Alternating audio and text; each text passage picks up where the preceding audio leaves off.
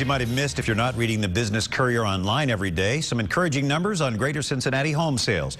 More than 2,300 houses sold in the region last month, up nearly 16% from a year ago.